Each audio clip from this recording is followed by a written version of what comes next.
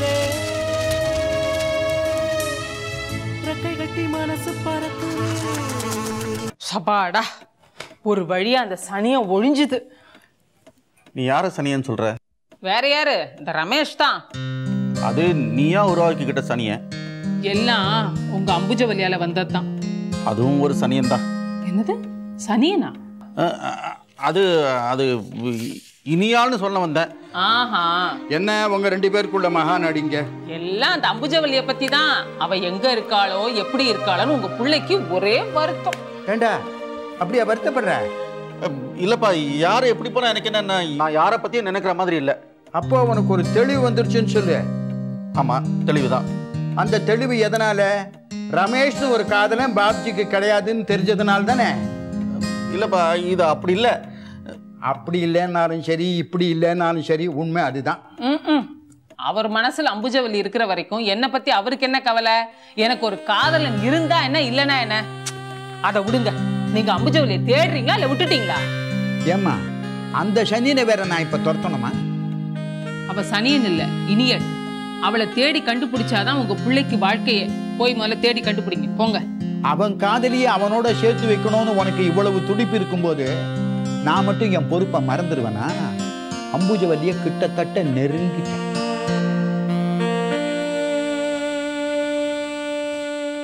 என்னடா நான் இவ்வளவு பெரிய விஷயம் சொல்றேன், உன் முகத்துல கொஞ்சம் கூட உற்சாகம் இல்லையா?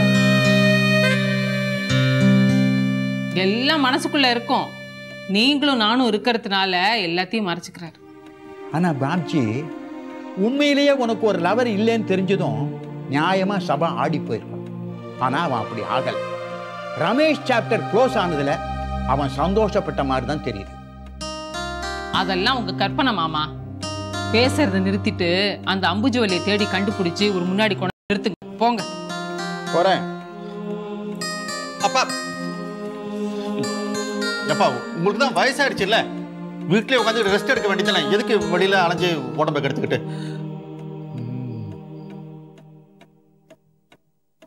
அதாவது நான் வெளியே போனா அம்புஜவல்லியை கண்டுபிடிச்சிடுவேன். அந்த வேண்டாத வேலை எதுக்குன்னு கேட்கறான். நான் அப்படி கேட்டேனா? ஏருக்கு மாற நீங்களே ஏதாவது அர்த்தம் பண்ணிக்காதீங்க. ஏண்டா நான் வெளியே போகக்கூடாது, ஆனா அம்புஜவல்லி இங்க வரணும்னா அது எப்படி முடியும்? அட் ஏ டைம் ரெண்டும் நடக்காதே. நான் வெளியே போனாதான் அவ இன்னாவோ. ஏமாமா, அம்புஜவலி நெருங்கிட்டு தான் சொன்னீங்களே, அவ எப்படி இருக்கா? கல்யாணம் ஆயிடுச்சா? ஆஹா, ஆயிருக்காது. இவரையே நினைச்சுக்கிட்டு ஆண்டாள் மாதிரி வாழ்ந்துட்டு இருப்பா. ஏமாமா, அவ ஒல்லியா இருக்காளா, குண்டா இருக்காளா, குட்டையா இருக்காளா, நட்டையா இருக்காளா, சோப்பா இருக்காளா, கருப்பா இருக்காளா, இல்ல என்ன மாதிரி புத்தாலியா இருக்காளா, இல்ல இவர் மாதிரி முட்டாளா இருக்காளா? ஆக மொத்தம் மெட்ராஸ்ல தானே இருக்கா. ஏமா, சிவகாசி பட்டாசு மாதிரி நீ கேள்வி மேல கேள்வியா சுட்டு தள்ளுற. இவன் ஒரு கேள்வி கூட கேட்க மாட்டேங்கிறான். அம்புஜவல்லி மேல இவனுக்கு இருந்த ஈடுபாடு அம்பேலா?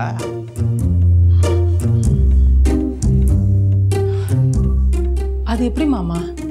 ஒருத்தரோட முதல் காதல் அவ்வளவு சீக்கிரமா மறைஞ்சிரும்? என்னது அவ்வளவு சீக்கிரமாவா? 8 years, 8 வருஷமா அவளை பார்க்கலங்கிற போது அவளை மறந்து தொலைச்சாதான் என்ன? உண்மையான காதல் 1000 வருஷம் கூட தாக்கு பிடிக்கும். நீங்க என்ன சொல்றீங்க சபா?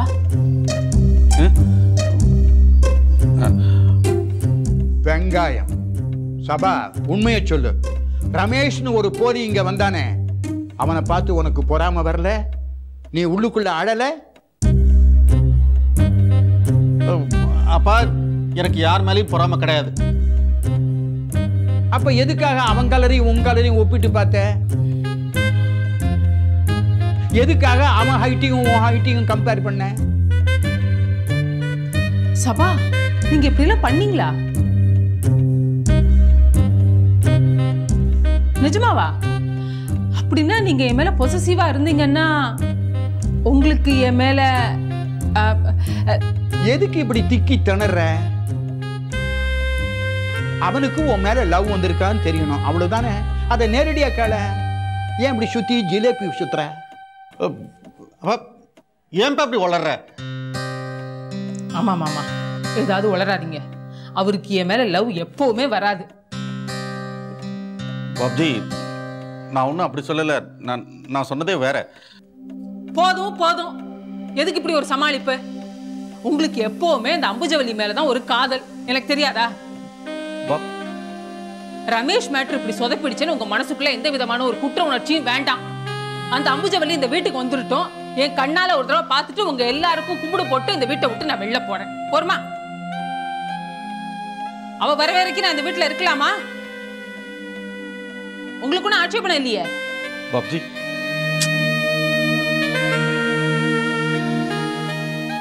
ஏன் மாமா என்ன நின்றுட்டு இருக்கீங்க? ஒரு நல்ல முகூர்த்தமா பார்த்து அந்த அம்புஜவல்லியை கூட்டிட்டு வாங்க, போங்க.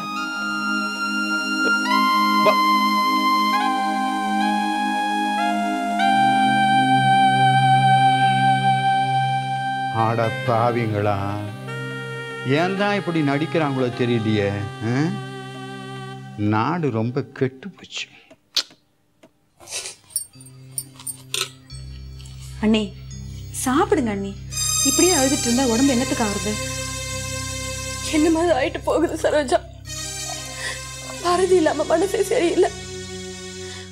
பெத்த மனசு சரியில்லாத போது வயிற்றுக்கு மட்டும் எதுக்கு விதவிதமான சாப்பாடு? இங்க பாருங்க அண்ணி, பாரதி நினைச்சா எனக்கும் மனசு கஷ்டமா தான் இருக்கு. அண்ணன் அவளை அடிக்கும் போதெல்லாம் ஒரு நாள் சரியாயிடும் நம்ம பேசாம விட்டுட்டோம். அண்ணி, நான் கேட்குறேன்னு தப்பா நினச்சிக்காதீங்க. நான் தான் அண்ணனை நம்பி வந்தவ. என்னால் எதுவுமே செய்ய முடியல. ஏதோ சின்ன சின்ன எதிர்ப்புகளை மட்டுமே காட்டிட்டு இருந்தேன். ஆனால் நீங்கள் புரியுது சரோஜா. பாரதி விஷயத்துல உங்க அண்ணனுக்கு ஆதரவா நானும் இருந்தேன்னு தானே சொல்ல வரேன். உங்க அண்ணனை பத்தி தான் உனக்கே தெரியுமே. நானும் உங்க அண்ணனை எதிர்த்துட்டேன்னா என்னையும் வீட்டை விட்டு வெளில எடுப்ப தயங்கவே மாட்டாரு.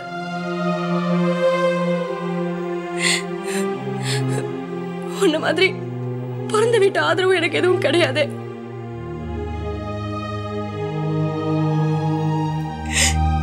என் பசங்களை விட்டுட்டு நான் எப்படி இருப்பேன்?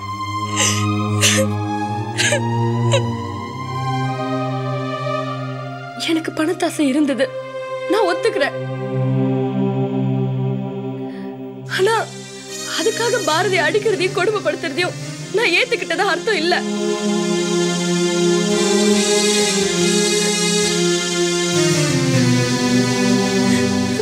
பாரதி, நீ எங்க இருக்க?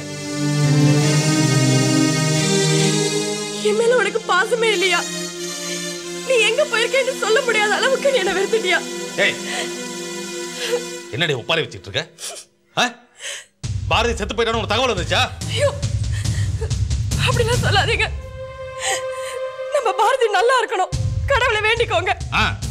ஓடி போனவளுக்காக நான் போய் சாமி கிட்ட வேண்டிக்கிறேன். அவ ஓடி போனதுக்கு நீங்க தான் காரணமே. ஆமா, நான் தான் காரணம். அதுக்கு என்னங்கற? இப்ப நம்ம பெத்த பொண்ணு ஓடி போயிருக்காங்க, இப்படி கொஞ்சம் கூட கவலையப்படாம இருக்கீங்களே, உங்க மனசு என்ன பாறாங்கல்ல? ஏய், என்னடி வர வர நீ எதிர்த்து பேச ஆரம்பிச்சிட்டியா? ஆமாண்டி, எனக்கு இருக்கிறது மனசு இல்ல, பாறாங்கல் தான். பாறாங்கல்லோட மோதனா என்ன ஆகும்னு தெரியும்ல உனக்கு? ஓடுகாலி பாரதி மட்டும் என் கையில கிடைக்கட்டும், அவளை கழுத்தை திருகி கொலை பண்ணி போட்டுறேன். எனக்கு அடங்காதவன் இந்த உலகத்துல எங்க இருக்க வேண்டிய அவசியம் இல்ல. கொன்னுடுங்க, எங்க எல்லாருமே கொன்னுடுங்க. நீங்க மட்டும் சந்தோஷமா சுகமா இருங்க. ஏன் இன்னும் பாரதி சம்பாதிச்ச பணத்தெல்லாம் மெத்தையா பண்ணி அதுல படுத்துருங்க. எதிர்த்து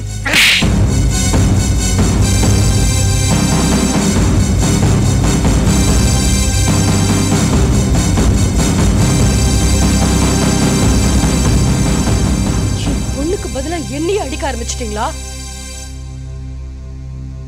திருப்பி நான் உங்களை அடிக்க எவ்வளவு நேரம் ஆகும்? அவ்வளவு தெரியுமா? அவ்வளவு தைரியமா உனக்கு? ஐயோ அண்ணா, வேணாண்ணா, அண்ணா விட்டுடுங்க. ஐயோ அண்ணா, அம்மா, அம்மா அடிக்காதீங்கப்பா. அண்ணா விடுடா, விடுடா, விடுடா, விடுடா.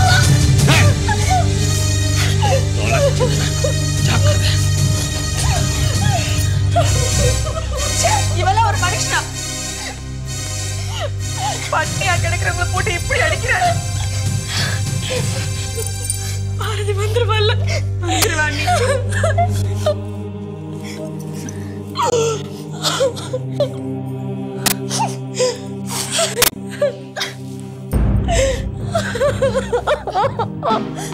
அழாதீங்கம்மா. பாரதிக்கு ஒண்ணும் இருக்காது. நீ சொன்ன ஆச்சா பாரதி எங்க போனாலும் யார் கையில சீரழிறானோ தெரியலையே. உங்க அம்மாக்கு பயந்து அவன் எங்க போனானே தெரியலையே. போனா கடவுளே, நான் என்ன செய்வேன்? அதெல்லாம் ஒண்ணு இல்லம்மா. பாரதி நல்லாதான் இருக்கா.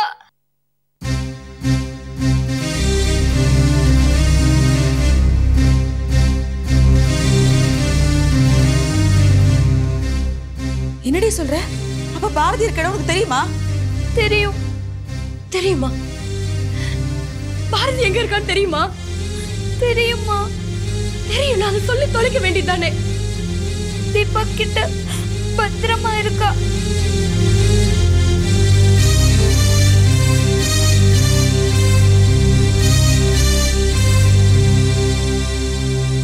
அவ இருக்கிற இடம் தெரிஞ்சா அப்ப அவளை கொன்னே போட்டுருவாரு. அதனால நம்ம சொல்லல. ஆனா இப்ப நீ வேதனைப்படுறதுனால பார்க்க முடியல. கிட்ட அவ இருக்கிற இடத்த சொல்லிடாதம்மா, ப்ளீஸ்மா. சொல்ல மாட்டேன் பவனா, சொல்ல மாட்டேன். என்னடி 3 பேரும் சேர்ந்து ரகசியம் பேசிட்டு இருக்கீங்களா?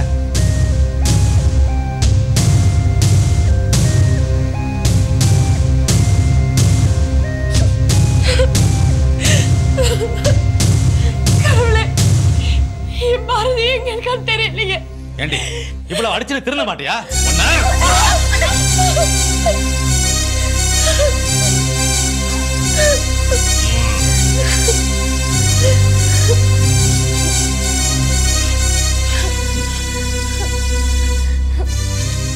பாரதி பத்திரமா இருக்கல்ல?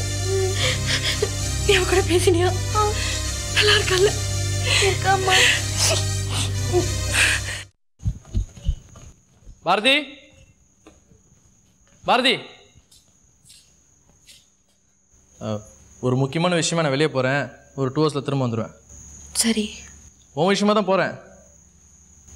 சரி. என்னன்னு கேட்க மாட்டியா? என்ன? ஒரு ப்ரெஸ் மீட் வைக்க போகிறதா சொன்னேன்ல, அதை பற்றி நான் நீங்கள் எங்கள் எடிட்டர்கிட்ட பேசி கன்ஃபார்ம் பண்ண போகிறேன். அதில் புதுசாக ஒரு விஷயம். அந்த ப்ரெஸ் மீட்டுக்கு உங்கள் அப்பா வருவார். வர வைப்பேன். எல்லா பத்திரிகைக்காரங்க முன்னாடி அவரோட முகத்திரையை கிழிப்பேன். அவர் வாயாலே உனக்கு அவர் முழு சுதந்திரம் கொடுத்துட்டா சொல்ல வைப்பேன். அதுக்கப்புறம் உனக்கு எந்த பிரச்சனையும் இருக்காது.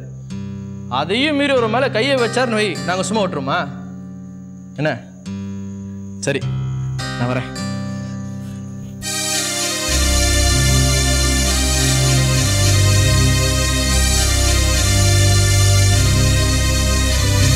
முருகன், முருகன், முருகன், முருகன், நீங்கள் வாங்க.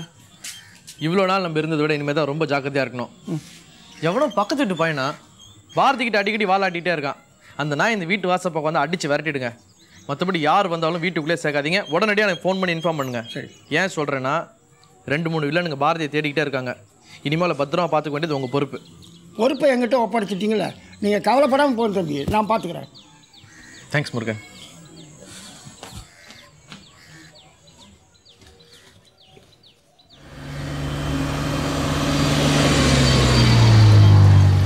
ஹலோ மிஸ்டர், உன் பேர் என்ன?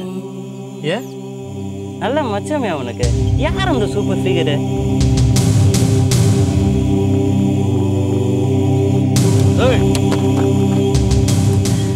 நீதான் பாரதிட்ட வாலாட்டியா? ஆமாம் பிரதர். அவள் யாரு? உனக்கு என்ன வேணும்? ஏய், வெயிட் வெயிட் வெயிட் வெயிட். உன் தங்கச்சின்னு சொல்லி ரீல் விடாத. உன் தங்கச்சி எனக்கு நல்லாவே தெரியும். அதான் குடும்பத்தோட அப்பப்போ ஃபார்ம் ஹவுஸ்க்கு வருவீங்களே. ஆனாலும் உனக்கு செம தில்லு மச்சி. உங்க வீட்டுக்கே தெரியாம ஒரு ஃபிகரை செட்டப் பண்ணி என்னடா சொன்ன? டேய், அவனோட இதான் உனக்கு லாஸ்ட் வார்னிங். ஏய், என்னடா சுபார், இன்னொரு வாட்டி வம்புக்கு வந்தா மூஞ்சி இஞ்செல்லாம் வச்சிருவேன். ராஸ்கல். ஓகே மச்சி, ஆல் தி பெஸ்ட். என்ஜாய் பண்ணு. செவ்வளி திரும்பிடும். கொடுத்து வச்ச.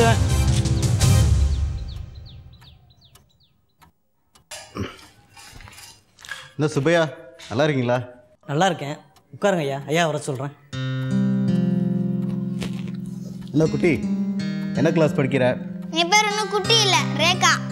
ஓ, பேரை சொன்னா தான் பேசுவியோ? சரி, என்ன கிளாஸ் படிக்கிறேன்னு கேட்டேனே. நான் 3rd ஸ்டாண்டர்ட் படிக்கிறேன். ஓ, நீங்க என்ன படிக்கிறீங்க? எங்க அப்பா மாதிரி லாவா, இன்ஜினியரிங்கா இல்ல டாக்டரா? அதெல்லாம் ஒன்றும் இல்லைம்மா, மளிகை கடை பிஸ்னஸுக்கு படிச்சிருக்கேன். மளிகை கடை கூட படிப்பு இருக்கா? வாடா அருமுகம், உட்கார். நல்லா இருக்கியா? எனக்கு என்னப்பா குறைச்ச? ஜட்ஜு சத்யசீலம் எங்கள் பெரியப்பா பையன் சொன்னாலே சொசைட்டியில் ஒரு பெரிய மரியாதைனே, அதை அடிச்சுக்காமல் விடுறதில்ல. சார், பிஸ்னஸ் எல்லாம் எப்படி போயிட்டுருக்கு? அது பாட்டு போயிட்டு இருக்குது. நீங்கள் எப்படி இருக்கீங்க? நல்லா இருக்கேன். உங்கள் கல்யாணத்துக்கு அப்புறம் நானும் என் சம்சாரமும் வந்து உங்களை பார்த்தோம், ஞாபகம் இருக்கா? நல்லா ஞாபகம் இருக்குங்க.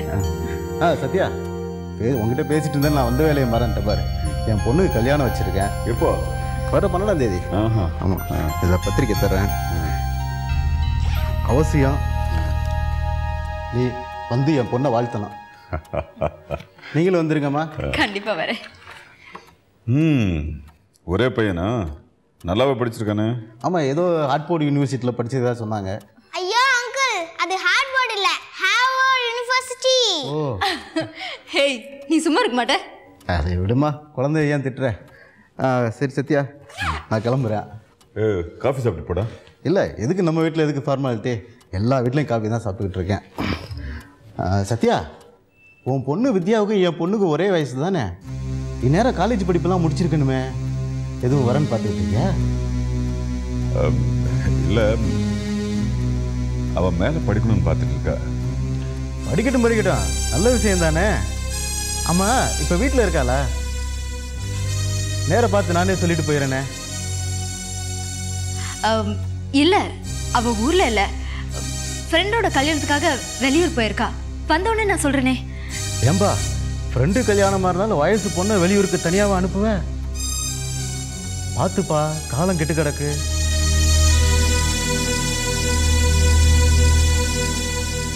அட, நான் ஒருத்தன்பா, என்ன மாதிரியே ஒன்னே நினைக்கிறேன். நீ உன் பொண்ணை ஃப்ரீயாக வளர்க்குறவன்ல. ஆமாம், கல்யாணத்துக்குள்ளே உன் பொண்ணு ஊர்லேருந்து வந்துடுவாள்ல? ஒரு வாரத்தில் வந்துடுவா. கட்டாயம் கல்யாணத்துக்கு கூட்டிட்டு வந்துடுறோம். அம்மா, வித்யா அக்கா ஒரு வாரத்துல வந்துருவாளா? அப்ப கோச்சிட்டு வீட்டை விட்டு போகலையா?